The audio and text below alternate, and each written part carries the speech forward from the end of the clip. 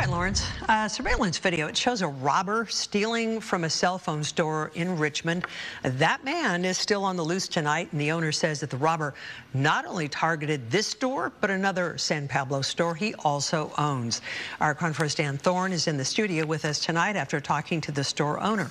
Dan.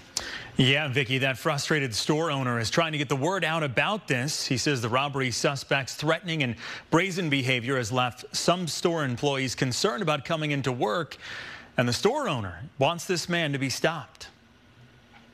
A robbery at a cell phone store in Richmond is caught on camera.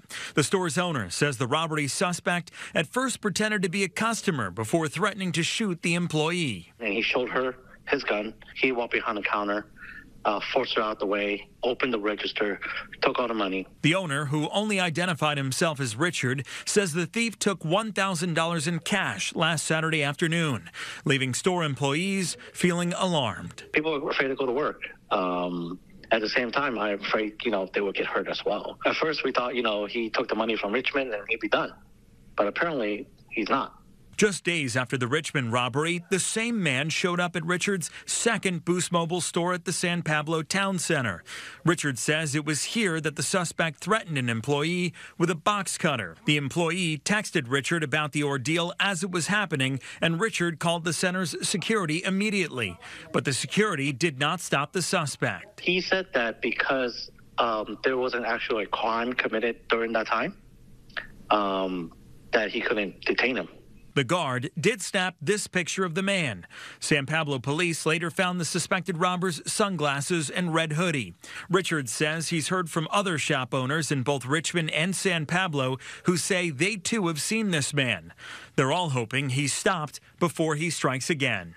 The ultimate goal and hope is to get him apprehended, and so he cannot do this to us and to anybody else, and give a peace of mind to everyone.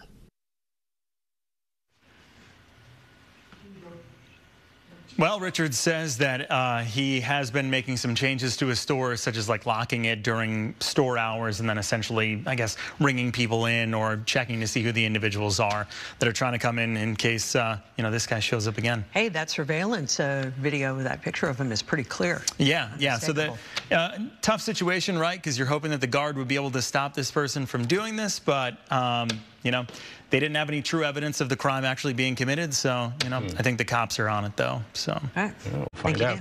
Thanks, Dan.